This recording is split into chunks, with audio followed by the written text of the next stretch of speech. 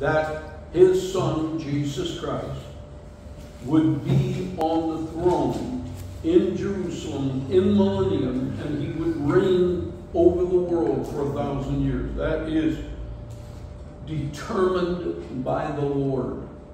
But Antichrist, I can give you verses and references for all of this, but it's a whole study in our Bible Institute, and it's very difficult to boil down into an hour study in pastor's class. So I'm not going to go to and read all of the references. But Satan, in chapter 14 of Isaiah, he said, I will ascend. I will be above the Lord. I. 5 times he said that in chapter 14 of Isaiah. So he desires to overthrow the Lord and reign in place of the Lord. That's the goal of Satan since he perverted himself in heaven, and that's the goal of Satan today. He said in Isaiah 14, I will ascend above, I will sit on the seat above God. Now, consider, he hasn't done it yet. Sure, that happens before the creation of the world. The war between God and Satan. Yes. That was probably took place between Genesis 1:1 and Genesis 1:2. That period right there. Yeah. When God created everything, he always creates everything perfect. And in Genesis 1:2 it says the earth was without form and void, darkness was upon the face of the deep. It's called the what? Expanse. Gap theory. But I believe it personally. You don't have to in order to be my friend. But something happened between God's original creation and when in Genesis 1:3 he said, let there be light. Something happened in between there. There was very much war between the prince of the powers of the air, between us and the Lord. And he ruined everything, which he always does. He ruined everything that God tried to establish. And that's true personally in our lives, with our families, with our ministries. He is our enemy, and he is trying to destroy everything that we are connected with the Lord. But in tribulation, Antichrist is in the beginning of it. Antichrist.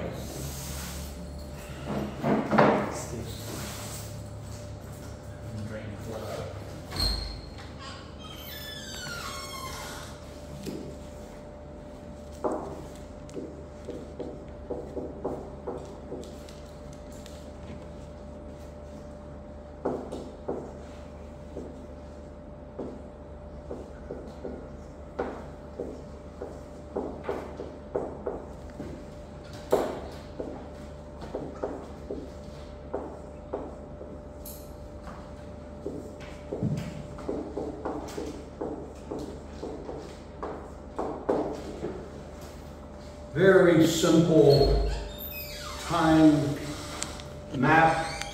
Here we are, right here, September 2022, and right there is the rapture. It's going to happen this afternoon. Amen. Okay?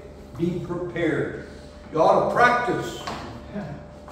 Practice, because you're going up if you're saved. Now, when we go up in the rapture, sometime after that is the tribulation. It lasts 7 years. It's a time of testing for the nation of Israel, and yet the whole world is involved in it. It's also called Jacob's trouble because it's for the Jews. You will not be here. If your wife and family are saved, they will not be here. But the Jews will be here. Now, the thing that we're studying right now is Absalom. And look in 2 Samuel chapter 15 and verse 3. Now watch it. Absalom is a type of the Antichrist in tribulation. Watch it. Verse 4. Absalom said, moreover, "Oh, that I were made judge in the land, that every man which hath any suit or cause might come unto me, and I would do him justice."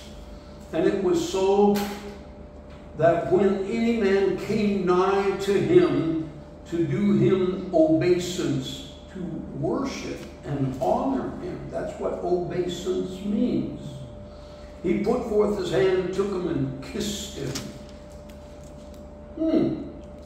Look at all these similarities to one person, Judas. Interesting. You remember when Jesus was in the garden and Judas had betrayed him, and he came, and the thing that he used to identify the person that was Christ to the soldiers, because there were others in the garden, he used a kiss to betray the Lord Jesus Christ.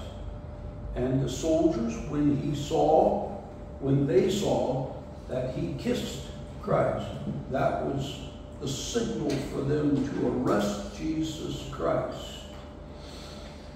Verse 6, 2 Samuel 15. And on this manner did Absalom to all Israel that came to him for judgment. So Absalom stole the hearts of the men of Israel. Last couple weeks, we've studied this, and we asked the question, can anybody steal your heart? Is it available to be stolen? Now, the phone is here. Somebody could steal that phone. So I take it and I put it in my front pocket. It is unlikely, it can still happen, but it's unlikely that anyone will steal my telephone. This bag is open to be stolen, but if I put it close to me or if I clutch it like this, it's unlikely that anybody is going to steal my bag. The same way, can your heart be stolen? And can it be stolen by a woman? Many stories in the Bible. Can it be stolen by a child? One of your children? That's what happened to David. Can it be stolen by an object? A brand new red Porsche sports car? Or a motorcycle? Or a television set? Or a new home? Can your heart be taken away from God and stolen? The people of Israel that claimed they believed in Jehovah God, when this man Absalom came and used politics on them and kissed them and kissed their babies and said, "Vote for me to be judge." And the Bible says Absalom was a very handsome man, a very likable man. These are all types of Antichrist. We'll see this in just a minute. When the Antichrist comes, he doesn't have horns on his head and a tail with a fork at the end of it. That's not how Antichrist comes. He comes, well, we'll study that in just a minute. But let's read verse 6 again, chapter 15, verse 6. And on this manner did Absalom, that's David's son, that was a murderer. He killed his brother Amnon. This is David's son is stealing the throne. He's rebelling against his father's wishes. He's against the king, the ruler. He's against the law. And he is running for high office. He wants to be king, ultimately. He says in verse 6, and on this manner did Absalom to all Israel that came to the king for judgment. So Absalom stole the hearts of the men of Israel. Now, in the first half of tribulation, in this part,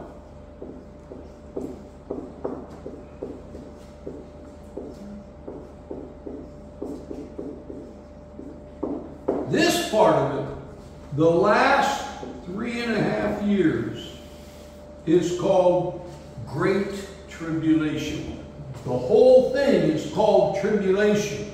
The last 3.5 years is called the Great Tribulation. What makes the difference? The difference is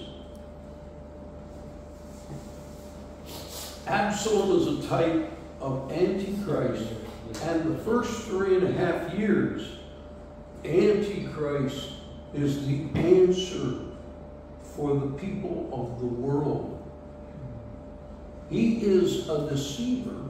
He is a murderer, according to Absalom here.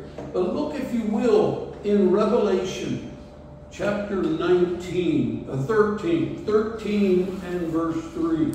Revelation 13:3. This is the middle of tribulation. Revelation 13:3. I want you to see it. Revelation 13:3. It says, and I saw one of his heads as it were wounded to death, and his deadly wound was healed, and all the world worshipped after the beast.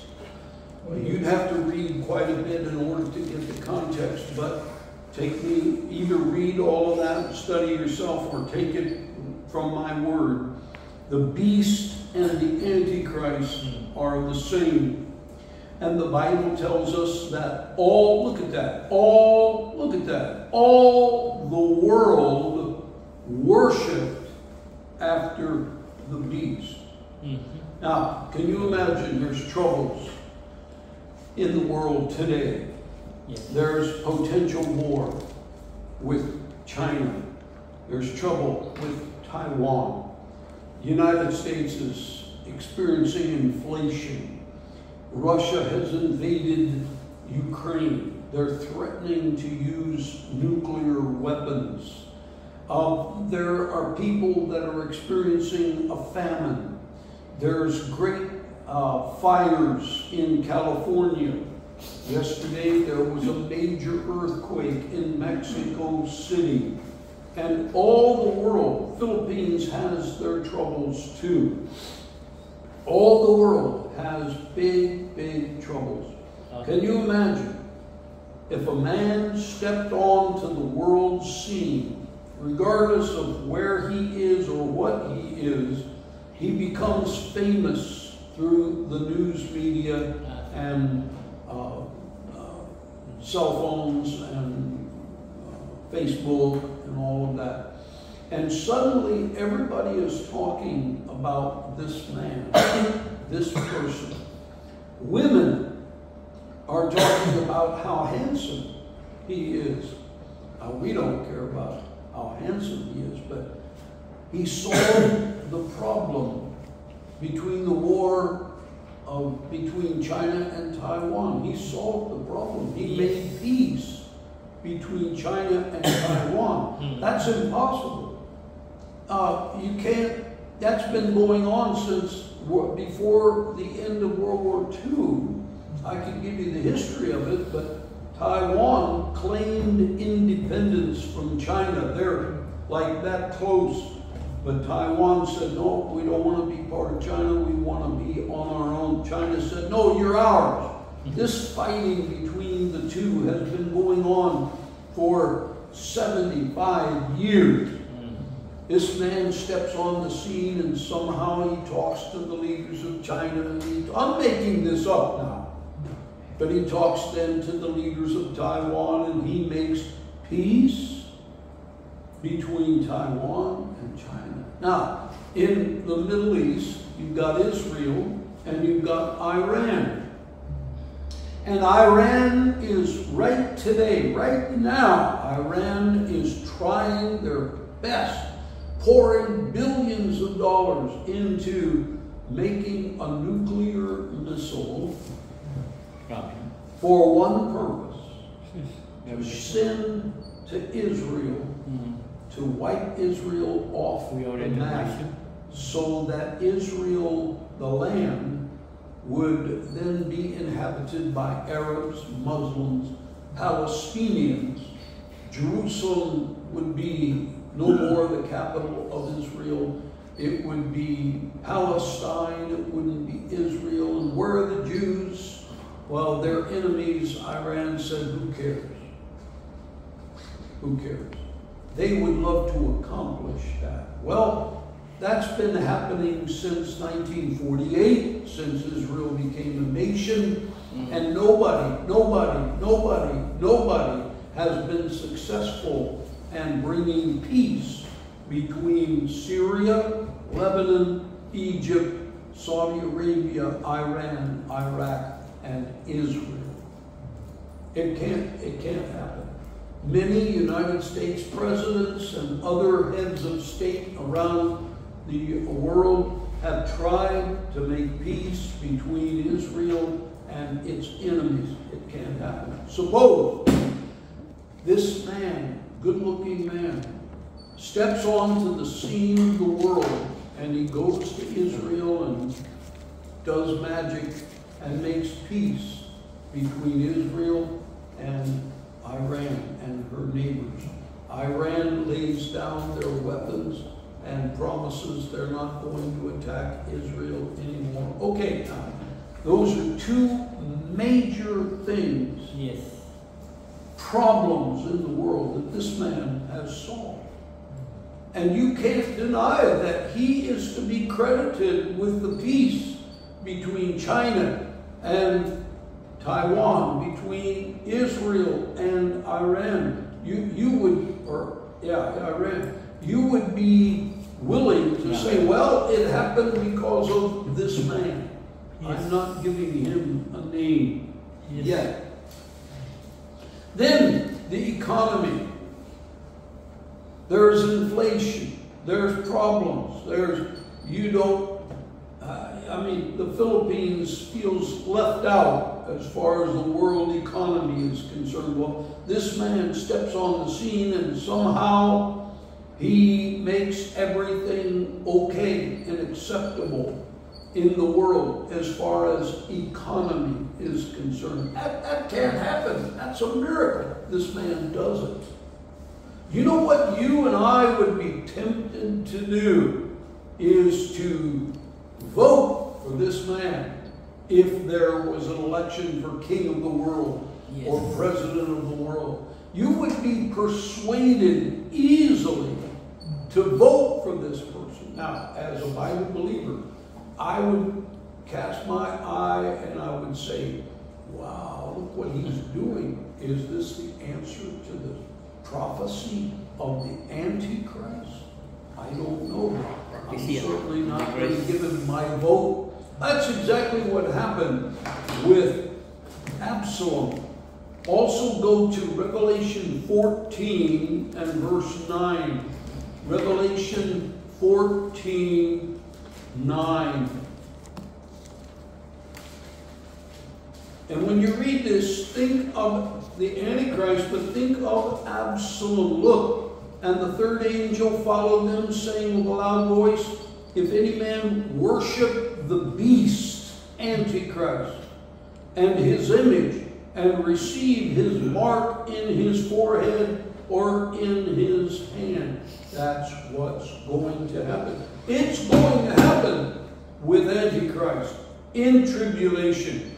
You, if you're a Christian, don't have to worry about it. But it is going to happen. We'll be gone.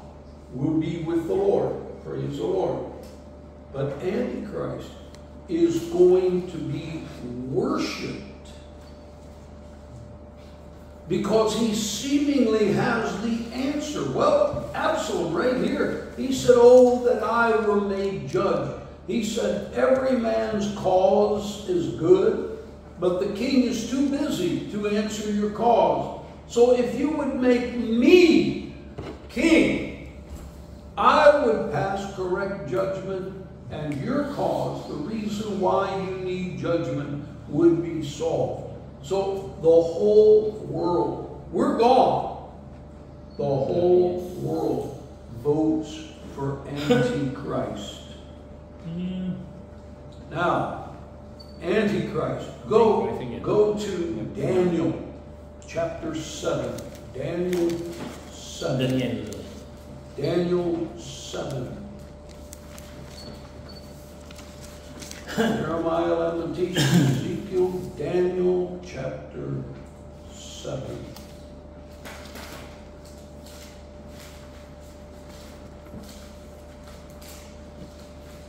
Daniel 7, and look in verse 23. Now when you read this, think about Antichrist, but think about Absalom. Verse 23. Thus he said, the fourth beast shall be the fourth kingdom upon earth, which shall be diverse from all kingdoms, shall devour the whole earth, and shall tread it down and break it in pieces. 10 horns out of this kingdom are 10 kings that shall arise, and another shall arise after him, and he shall be diverse from the first, and he shall subdue 3 kings. Here's Antichrist as he becomes popular in the earth. Look in verse 25. And he shall speak great words against the Most High. Okay, here's somebody that is a good speaker.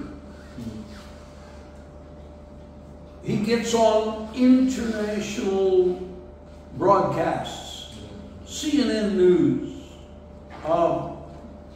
even whatever your major news corporation, whatever you watch for your news, this man comes on, and whatever he says sounds good. It sounds like the answer. If you don't know history, then trust me, I read 100 books on Hitler, and Hitler was a great orator, speaker. If he had been a gospel preacher, God would have used him, but he wasn't, so the devil used him.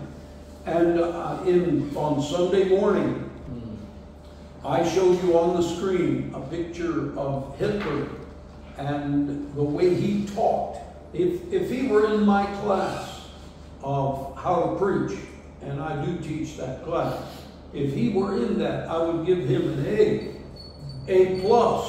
I would give him 100. You did a very good job. So when Antichrist speaks, he speaks with authority. He never makes a mistake. He never has to say, oh, what I meant was, and go that way. He never makes perfect speech. And Antichrist is that way.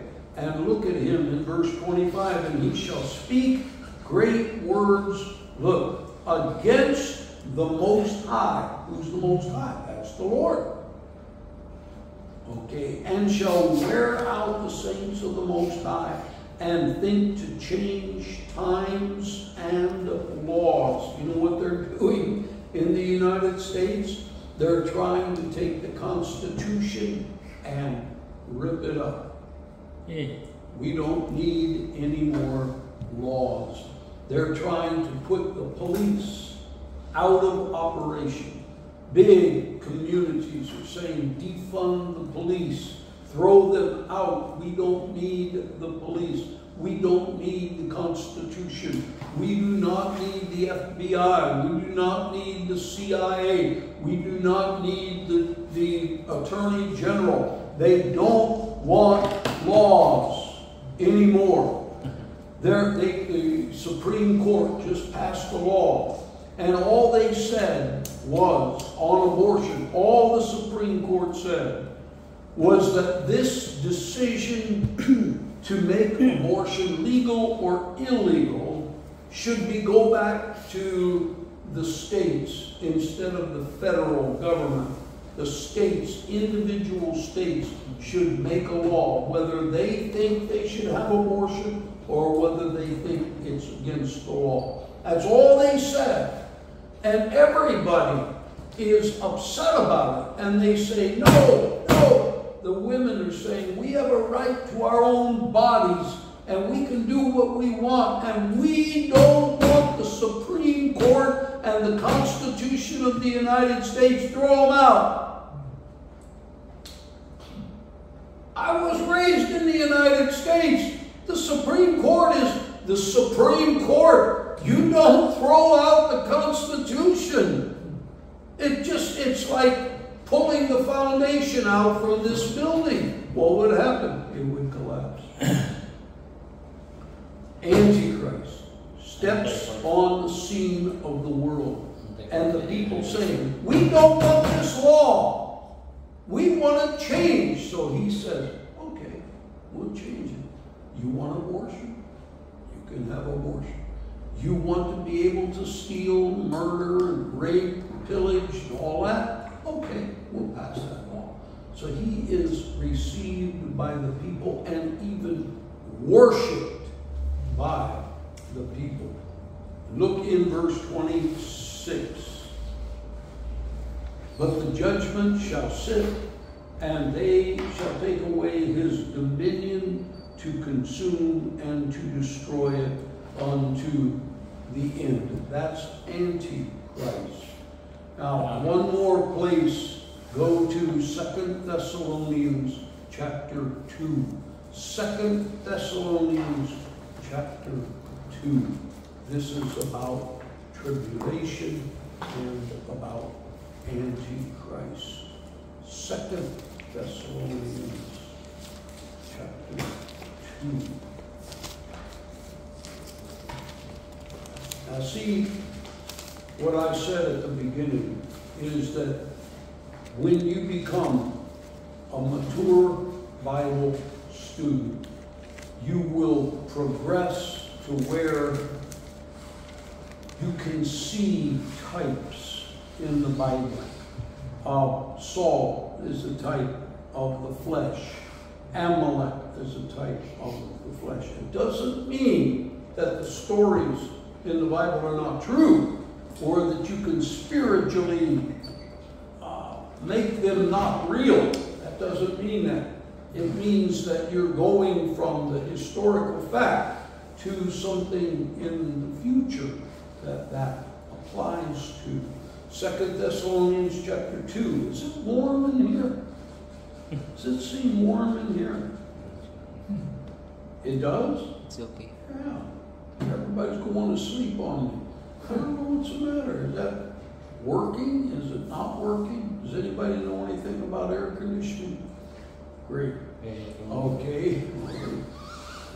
Just leave it the way it is. I'm sitting here in an air-conditioned room, small, and I'm sweating. Man. Okay, chapter 2. And look in verse 5. This is when Antichrist shows up and becomes a great man, the first half of tribulation. Remember ye not that when I was yet with you, I told you these things, and now ye know that what withholdeth that he, Antichrist, might be revealed in his time. For the mystery of iniquity doth already work. Only he who now will let until he be taken out of the way, and then shall that wicked be revealed. Now, what's going on? Antichrist in the first half of tribulation, nobody knows that he's the devil incarnate. Nobody knows that he's going to try to overthrow God's people and God's Messiah and God's King. And nobody knows that. They think he is the best thing that ever happened to the world. And they'll vote for him because he solved the problem between China and Taiwan, because he solved the problem between Israel and the Muslims, and he's just a great man. Then, in the middle of tribulation, and we'll get to it in just a minute, Antichrist is revealed. Now, Absalom, when he first comes on the scene, he steals the hearts of the people of the men of Israel. They think he's great. They think he's greater than David. And then he is revealed. Nobody knows what Absalom is up to. He wants to kill the king and reign himself. Nobody knows what Antichrist wants to do. But then he is revealed. Read on, and then I'll come and explain it. And then shall, verse 8, then shall that wicked, notice capital W, that is wicked. That is the name, one of the names of Antichrist. You don't use a capital unless you're using a personal name. If you wrote about this pastor school, you would say pastor school is great, and the teacher is Gerald Sutek, and you would write capital G-E-R-A-L-D. You'd use the capital. So when we're talking about Antichrist, he says he's called wicked is one of his names. Wouldn't that be terrible if one of your names was wicked? All right, chapter 2 and verse 8.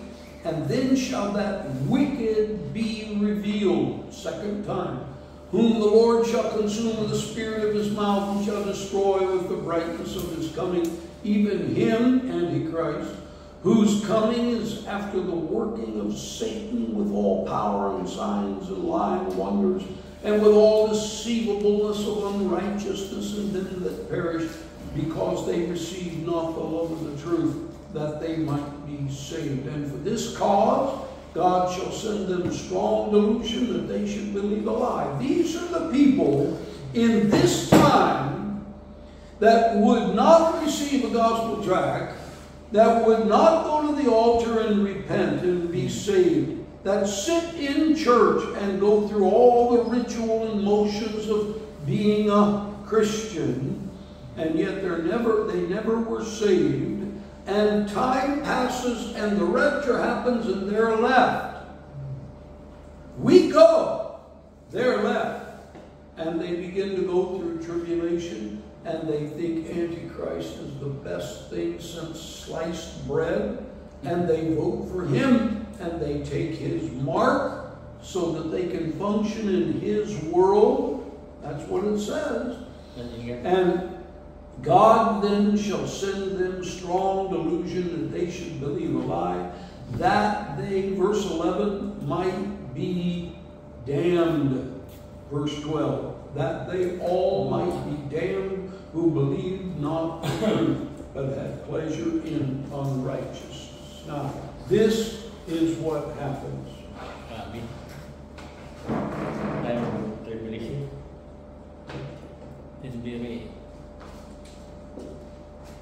In the middle of tribulation,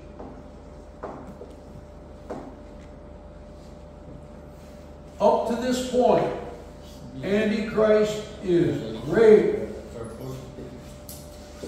He does miracles. He brings peace, or what seems to be peace. And everybody worships Antichrist until in the middle of the week he in the beginning here, even the Jews, even Israel, believe Antichrist is Messiah.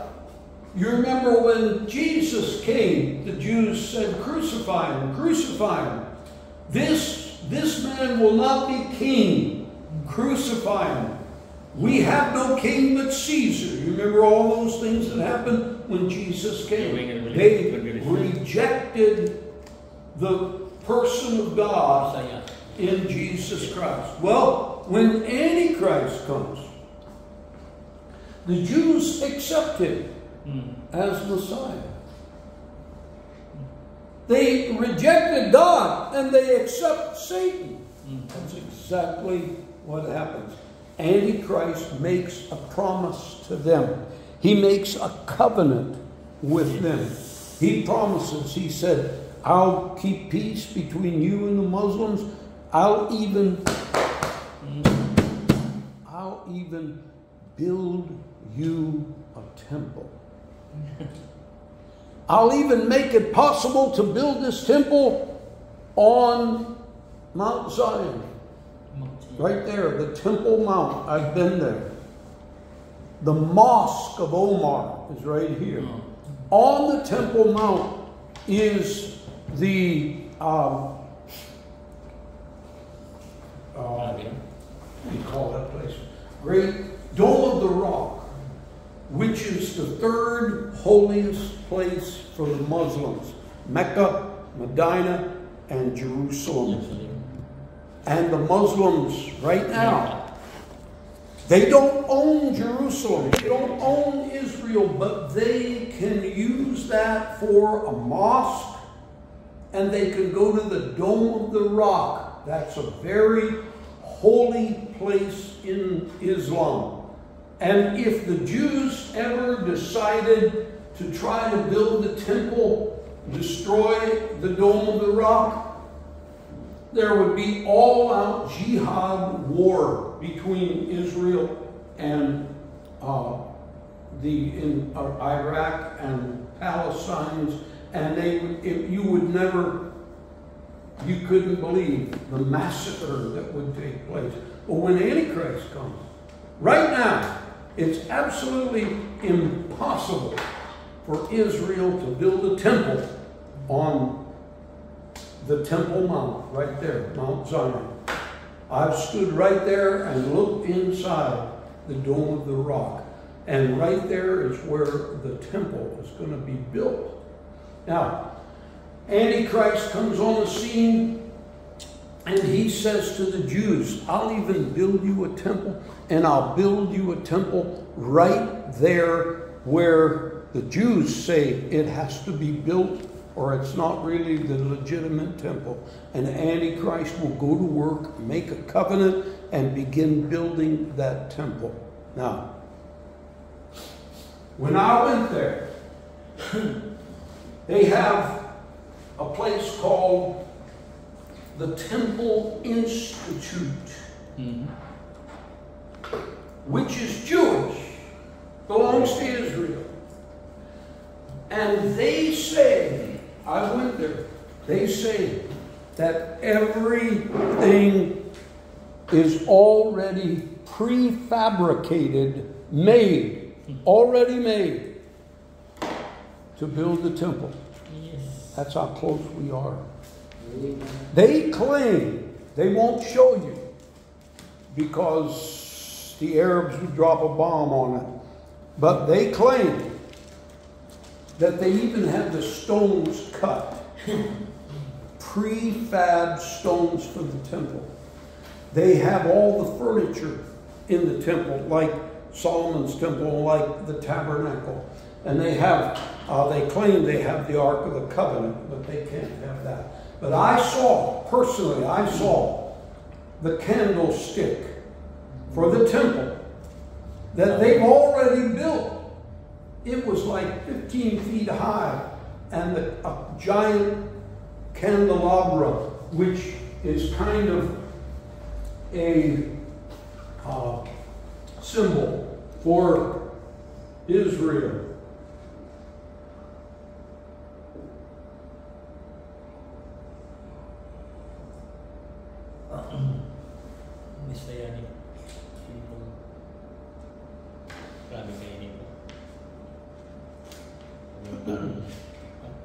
You've seen that symbol for Israel. That's the candlestick that was in the Temple of Solomon. And they light these and they do their celebrations. Very holy candlestick. I've seen it. The one that's going to be in the temple that Antichrist is going to build after he makes a covenant with the Jews is already made.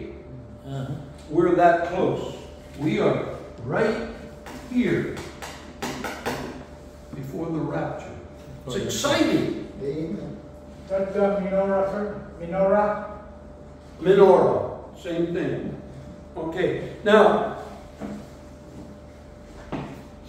in the middle of tribulation, Antichrist has been worshipped by the world.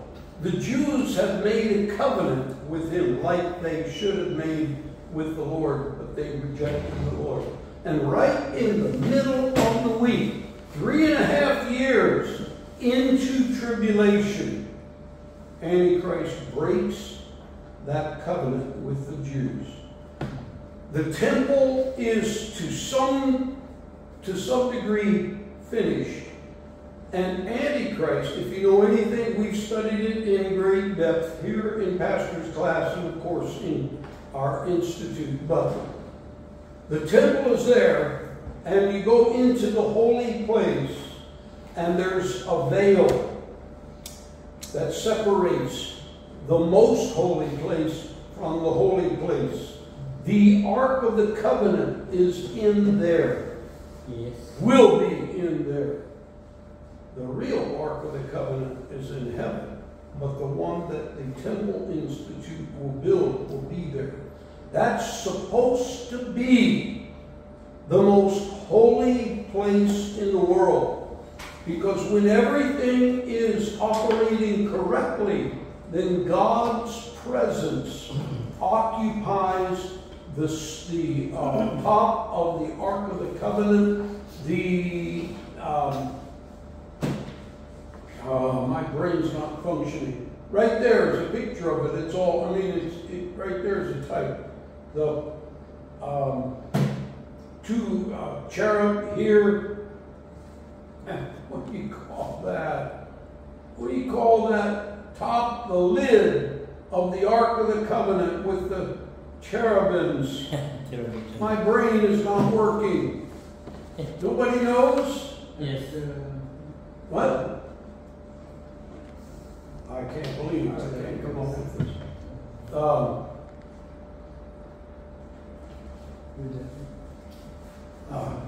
Anyway, right there, between the cherubims, if everything is in order, God's presence is there. But of course, this is the temple of Antichrist, and the Jews don't care, and Antichrist takes over, and he takes the curtains and pulls them apart, and he goes in and sits down on that thing that I can't think of the name of. The Ark of the Covenant, mercy seat. Why couldn't you help me? Mercy seat. And Antichrist sits down between the cherubims and claims he is God, the creator of heaven and earth. And if you disagree, you're killed. You remember in Daniel chapter 3, and the music played and everybody bowed down to the statue, and the 3 Hebrew children would not bow down. Yes. And they were, Nebuchadnezzar said, you go into the fiery furnace. Yes. And they went in and were miraculously saved from that. And Abednego. Yeah. And Nebuchadnezzar is a type of Antichrist, and he said you're going to be killed, and that same thing will take place when Antichrist sits on the mercy seat and claims, I am God. Then Antichrist initiates, he puts into place the mark of the beast, which is a mark burnt onto like a cattle Seal. To Seal. identify cattle, what do you put on them? You guys are a big help to this. It's my problem, not yours. But, not a tattoo, but Seal. something you burn onto the cattle. Seal. Seal. Seal. Seal. Seal? No. This is terrible. Mark. Anyway, you put this onto the Like a cattle stamp. to identify who they belong to. Brand. A brand.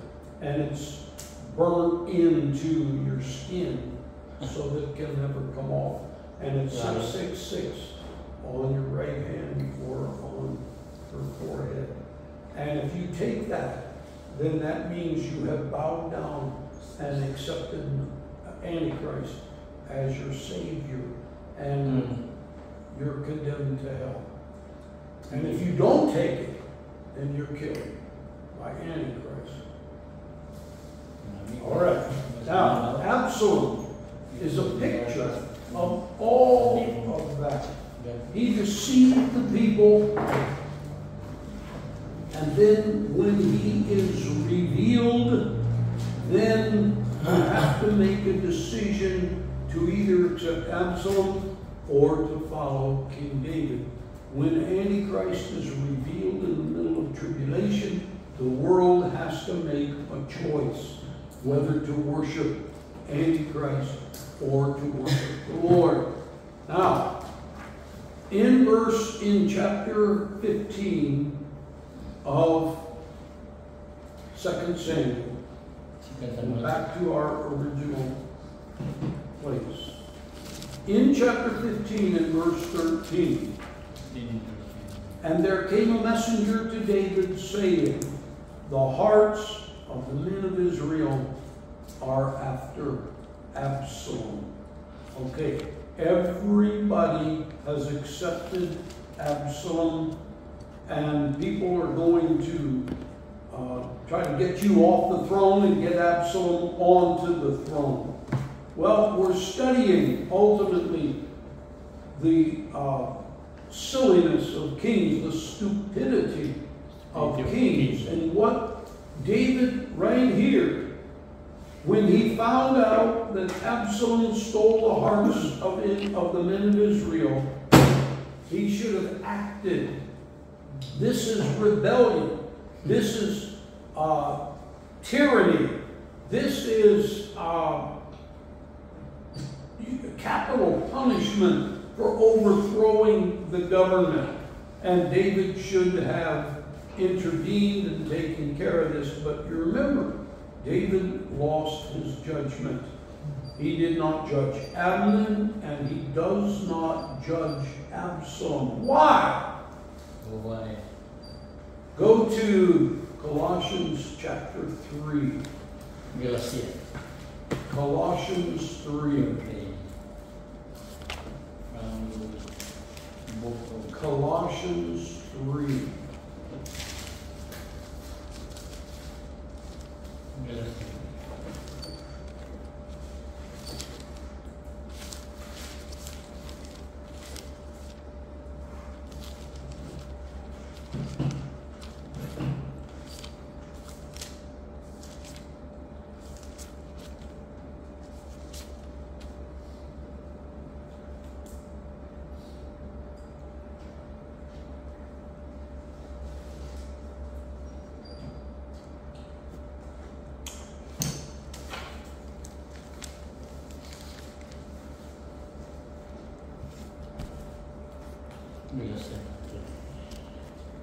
In verse 5, a new word for you that are still kind of English as your second language, and you're still learning new words. Look in Colossians 3:5. Yes, mortify therefore your members which are upon earth, fornication, uncleanness, look at it, inordinate affections, evil communication, evil concupiscence, and covetousness, which is idolatry. Look at that. inordinate affection. Probably if I forced you, gave you a piece of paper, and asked you to write a definition of inordinate affection, probably most of you would have a real problem coming up with the definition. Inordinate. Here it is from the dictionary.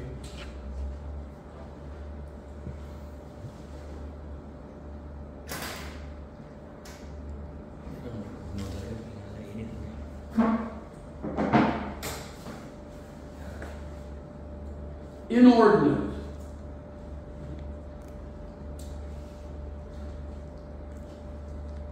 Exceeding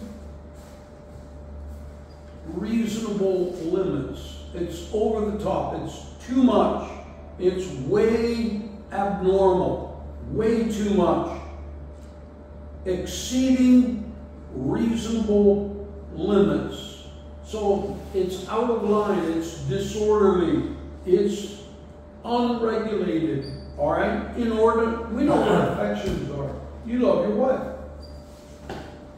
You love your children. You love your mother. Yes. But inordinate affection would be that you love your mother more than you love God. You love your wife and your children more than you love God. That's inordinate. You love them too much. And you can't follow the ways of the Lord because you love your wife and children and they mean more to you than God. And many Christians have inordinate affection for sin. I preached this Sunday. You love your sin more than you love God. That's why you won't get right with God. Why? Because you love your sin more than you love what God says. Don't ever go that way. Now, David had inordinate affection toward Absalom. He loved Absalom more than he loved the people of his kingdom, more than he loved God's law, more than he loved God, more than he loved doing right. Now, David was the one that wrote the Psalms, or most of them. And he said, "Oh, how love I thy law. It is wonderful." And he did. But then came Absalom. And David found out. David loved Absalom more than he loved doing right. All right, so go back to 2 Samuel 15. And look in verse 13. And there came a messenger to David saying, "The hearts of the men of Israel are after Absalom." Watch David's response. We're studying the stupidity of kings. In verse 14. And David said unto all his servants that were with him at Jerusalem, "Arise and let us flee." Let's go.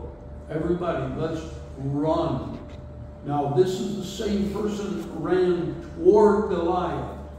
This is the same man that ran toward the lion and the bear when they were stealing his flock. And yet, when it comes to Absalom, he says, let's run the other way and hurry up, because if he catches us, we're going to be in trouble. This is the great David that never fled from any of his enemies. This is the great David that never lost in a battle. And yet, when it comes to Absalom, he says, let's get out of here. It's called inordinate affection. Too much love for Absalom. And let me tell you, Or maybe, sir, he remembered what Nathan said to him. David. Nathan said to him. Maybe he remembered all these things will happen. So Nathan predicted this? What do you say? No, he said maybe David remembered when Nathan told him in 2 Samuel 12, verse 10. He might. But he still didn't do right. He did wrong in loving Absalom too much. And Nathan was not referring anything about Absalom when he preached to David. He wasn't referring to him. He said, your child that Bathsheba is about to deliver, he is going to die. But he didn't make any reference to Absalom that I know of. Okay, now, David, we're studying the stupidity of kings, and David made a bad decision, a stupid decision, based upon his love for Absalom. Okay, we are kings, according to Revelation chapter 1 and verse 6. We are kings. Don't make that stupid decision. Stupid decision. To love your spouse, to love your wife, love your children, to love material things, to love your business, to love money, to love anything more than you love God. And how can you ever know that? Because if God says one thing and your wife doesn't want to go along with it, if you follow your wife or your children or that person or thing that you love, and you do not do what God says to do, you know you have arrived at the place where you have inordinate affection. You love your wife, you love your sister, you love your mother more than you love God. I remember when I was in Bible college, there was one of our students in my class. He was a Mexican. He was raised Catholic. He was raised on the border of Mexico and Texas. His mother was what you would call a devout Catholic. And he got saved out of Catholicism. He was a grown man. He was 20 years old. And he got saved. And he came home and told his mother, and his mother just went crazy.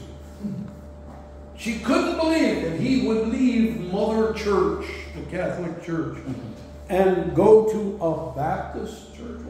You're crazy. And she cried and cried and cried and cried and cried. Then the Lord talked to that young man about preaching and going to Bible college. And that young man was ready to leave to go to Bible college. He hadn't told his mother yet. And his mother's already upset with him because he's saved and going to a Baptist church. And then he decides to go to Bible college and become a preacher. And his mother, I'll never forget this story. His mother, you understand, got on her knees and got her hands around the bottom part of his leg and death grip. She wouldn't let go. And she's crying. Oh, no! Yeah. Can you imagine your mother? And he says, Mom, I have to go. God's called me. No, you can be a priest. You can worship in the Catholic Church. Worship Mary. Worship this. She's got a death grip on the bottom of his legs. And she's crying. And he told this testimony. He said it came time for him to go, and he had to reach down and break that grip and take his legs out and leave with his mother saying, oh, no, please don't go. And he left and went to Bible college. Amen. Now, he was right, and David was wrong. Yes. Because David loved Absalom more than he loved God. And that's what, if the devil can get you into that position to where God could tell you something through his word or say something through the Bible, and your wife or your children or your mother or your aunt or your grandma doesn't believe that. So are you really a Bible believer? Are you going to believe that book? Now, years and years and years and years and years ago, I got saved, 1963. But just a short time after that, I made the life-changing decision that that book was going to be my authority. That Bible is God's perfect Word of God. Amen. And whatever that book says, I will believe it and I will obey it. Amen. And I've never been sorry for that. I'm not saying I've always obeyed it exactly the way He revealed it to me. I've sinned since I've been saved. But that didn't change the fact that that book is right. And my wife is wrong if she disagrees with it. My children are wrong if they disagree with it. Yes. And I live that way today. Let me tell you something. I determined that 50 plus years ago. If I went home this afternoon and my wife said, I no longer want to be a part of this ministry, I no longer want to serve God, I would say, bye-bye. Bye-bye. I'm staying here. I'm with the Lord. And it has been the stability of my life for over 50 years. Amen. Now, Amen. I've gone from teaching to preaching. Stability. I know that, Speaking. which I often do. Ayan. Now, David made the wrong decision. He made a stupid decision. Don't you make that same decision. Now, here's what happened. Absalom had a parade. 50 men to run before him. Instruments playing. Telling the people that Absalom is king. And David did nothing about it. And Absalom then he puts so much pressure on David that David leaves. David leaves Jerusalem. He's the king. And you want to just take David and grab him by his shirts and say, David, David, David, wake up, wake up. Don't make this stupid mistake. And David makes it. He leaves Jerusalem and he turns over the kingdom to Absalom. Now, David is a picture really of Israel in the middle of tribulation. They made this covenant with Antichrist. He built them a temple which is not of God. It's of the devil. And in the middle of it, the devil reveals himself in Antichrist and says, I am God and you worship me now. You want to take Israel by the shirt and say, no, no, no, don't do that. Christ is your Messiah. But they make the wrong choice again. And they are punished. And that's what tribulation basically is all about. To try to get those that worship Antichrist separated from those that want to get right and be with God. And those that want to get right and be with God are the remnant, those left over. And they are taken out of tribulation and they are called to go out into the wilderness to be with Christ. And Christ reveals himself to them there in Selah Petra. And they accept him as Messiah. But the majority of Israel stays there and worships the devil. Amen. Now, David flees and he goes out into the wilderness. And people follow him that are for David and on his side. And he stays in the wilderness. And look at chapter 16 and verse 21. Chapter 16 and verse 21. Here's Absalom in Jerusalem taking over the kingdom. And says, then said Absalom to Ahithophel, give counsel among you what we shall do. Now, Ahithophel was David's faithful counselor all the time he was king. But Ahithophel now falls away from David and joins with Absalom. Why? Ahithophel, who is he? He is Bathsheba's grandfather. And Ahithophel was a counselor in David's kingdom when David made the decision with Bathsheba. So Ahithophel is not on David's side. He joins Absalom. But David prays that Ahithophel will give bad counsel, and he ends up doing exactly that. Now David goes in chapter 17 of 2 Samuel. It's interesting, just interesting. 1 Samuel 17 is when David defeated Goliath. 2 Samuel 17 is when David is defeated by Absalom. Interesting. Verse 15. Chapter 17, verse 15.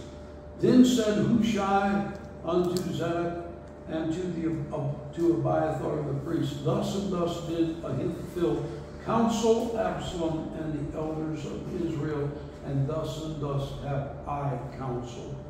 Now therefore send quickly and tell David, saying, lodge not this night in the plains of the wilderness. Look back, keep your finger there, and look back in chapter 15 and verse 28. 15:28. David says, before he leaves Jerusalem, he says, see, verse 28, see, I will tarry in the plain of the wilderness until there come word from you to certify me. So David, the great man of war, decides he's going to stay outside in the open air, in the plain. The open ground. He's not in a cave. He's not in a ditch. He's not in a hidden valley. He's not hiding. He's staying in wide open. And that's exactly where Ahithophel told Absalom, that's where you should go and get David. And so the messenger sends to David and says, don't stay in the plain, go somewhere else.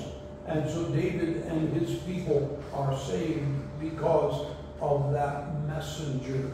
And David makes the decision then to get out of the plains and go somewhere else. Now, look at the inordinate affection toward Absalom. In chapter 18 and verse 4. And the king said unto them, what seemeth you best I will do. And the king stood by the gate side, and all the people came out by hundreds and by thousands. Verse 5. And the king commanded, watch it. The king, now this, we're about over, but let me review 1 minute. You remember, Absalom is a murderer, so is Antichrist. Absalom is a rebel against the government, so is Antichrist. Absalom stole the hearts of the men of Israel, so does Antichrist. And here, so that's more than one capital crime that he should have been put to death for. And look what David says in verse 5. And the king commanded Joab and Abishai and Ittai, saying, deal gently, what? Deal gently for my sake with the young man, even with Absalom. And all the people heard when the king gave all the captains charge concerning Absalom. David, he says, be kind, be nice to Absalom. He deserved to die twice. And the king's saying, now, you treat him kind, you be soft with Absalom. That's inordinate affection. He loved Absalom too much. Don't do that with anybody in your household or your relatives. Verse 6, so the people went out into the field against Israel. The battle was in the wood of Israel, of Ephraim, where the people of Israel were slain before the servants of David. So many people died because David made a bad judgment that was stupid. How would you, what if your uncle was one of David's men, and David the king made this decision to flee, and because David made a stupid decision, your uncle got killed, an innocent man? How would you feel about that? You would be mad at the king, and people were.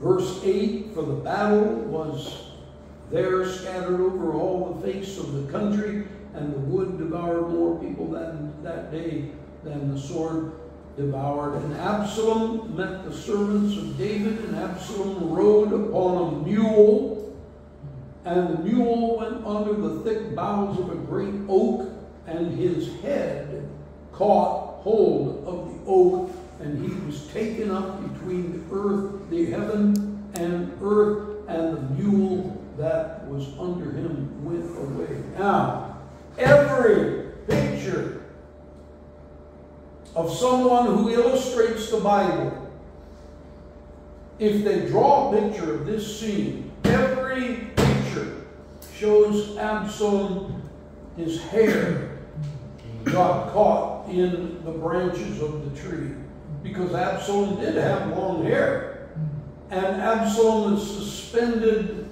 His mule went out from him, and he's hanging from the tree by his hair.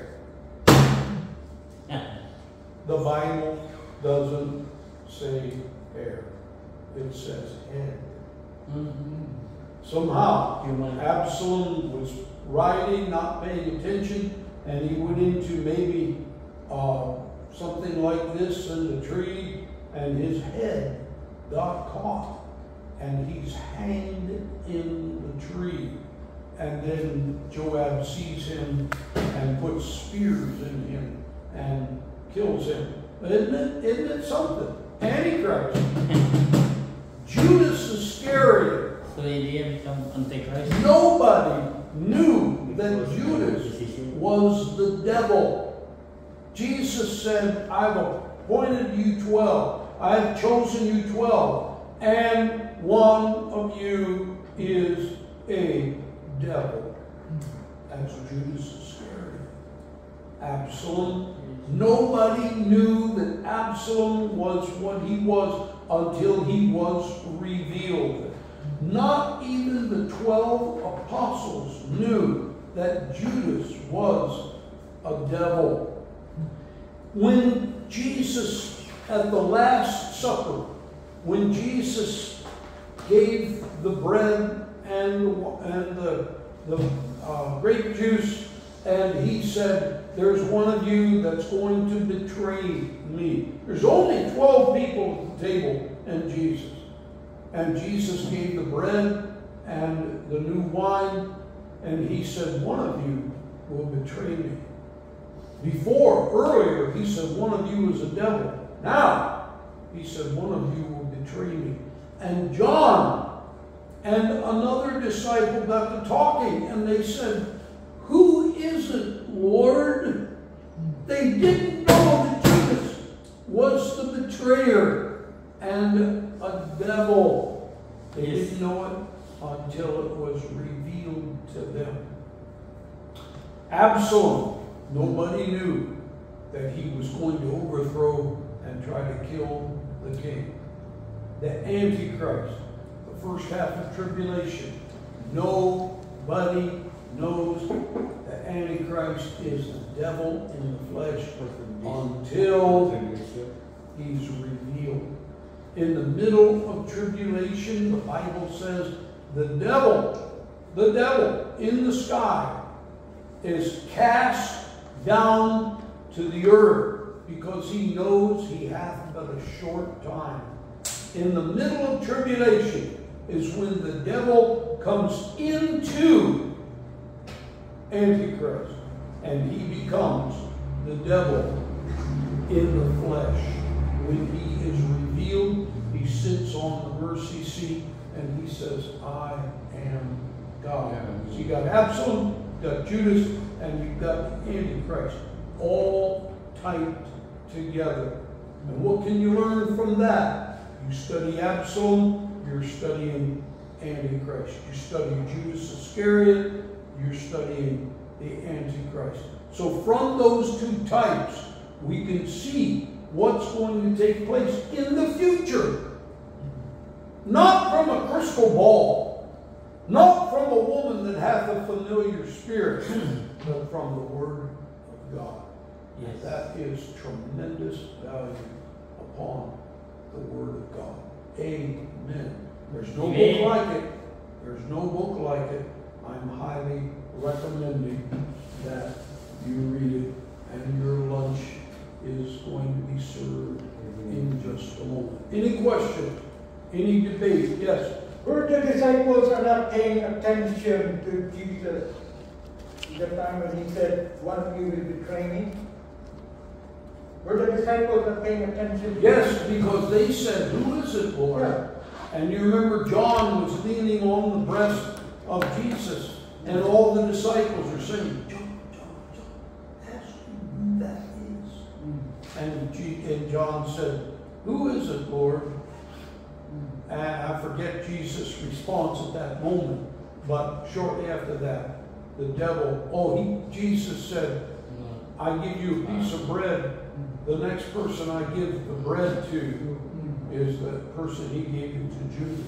Yeah. And the men, the disciples had just spent 3.5 years living side by side with Judas.